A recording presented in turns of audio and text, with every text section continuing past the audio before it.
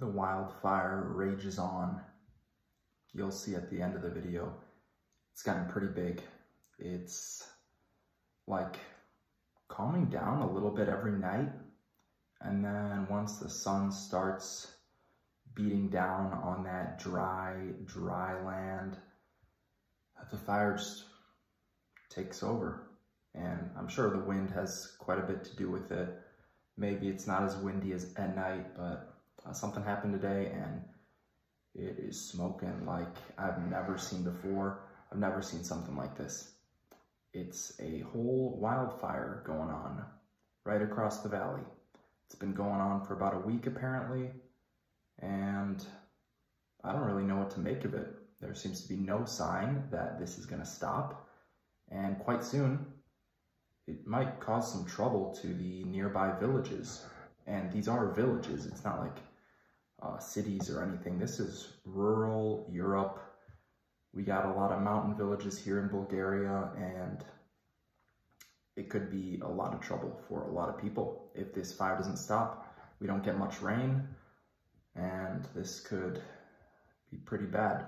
I mean, these trees were planted over there like 60 years ago, and it was a big communist thing. Plant the trees, recover the forests. Now it's all burning down. It's all burning down. These are some tall trees. I'm talking 100-foot tall pines, and it's good wood. It's perfect wood, just burning away, smoking, burning. It's a tragedy, actually. There's no sign of it stopping anytime soon. There's no sign of any help coming. Maybe the rain will put it out if we get some. That's what I'm hoping for. This has had me reflecting on my own life quite a bit. I remember hearing a story by Paul Stamets, the mushroom guy. It's not so much a story as like an interesting little fact. There's some kind of mushroom where when you hollow it out or you like open it up, it's quite insulated, and you can actually carry around the embers of a fire. You could carry around hot coals or charcoals inside and have them hot for multiple days on end, maybe up to a week. And you just stoke the fire. You add a little fuel, you give it some air, some oxygen, and the fire keeps burning. The embers keep burning, they stay hot. And even in times of wetness, what would you call that? Like a rain season or whatever, you could have access to embers, because that's really the hardest thing to do when it's wet outside, when it's humid and moist, is getting those embers started.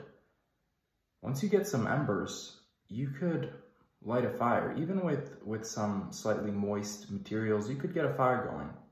But if you don't have those embers, it's real tough. So I've just been thinking about my own life, and I'm past 400 days here on squat every day, and it's still going every day. I'm just stoking that flame little by little. I'm just giving it a little bit of air, letting it breathe, letting it burn, letting that passion continue to consume me in a way. I've fallen in love doing this thing, training every single day. Today, my legs are achy just because of all those calf raises I've done. I did another 500 more so far. I'm probably going to do another 500 before the day ends. And somehow I've been able to keep that fire going day by day, stoking that flame, keeping those embers hot. And all it took was just one day.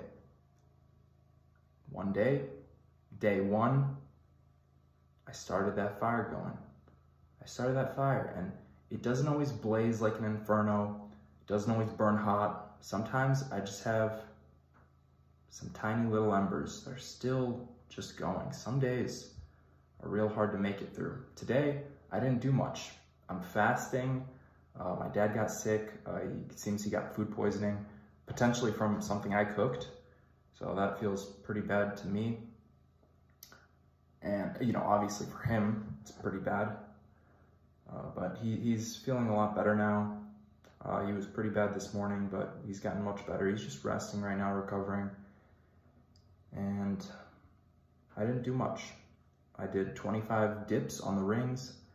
I had a lot of trouble with those, actually. I tried to go for a AMRAP, as many reps as possible. I only got 6, and that feels pretty bad. I'm just so unstable. Once I get past 5 reps, I know I still have the strength to do more, but I just, I don't have those other muscles to keep myself stable on the rings. I just lose control, and I gotta work on that.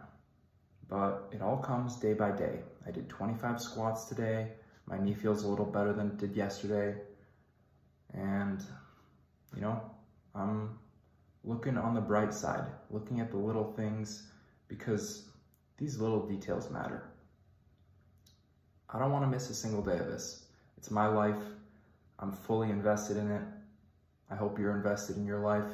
I hope you have had a wonderful day. And I will be back with some more squats tomorrow. Thank you for watching.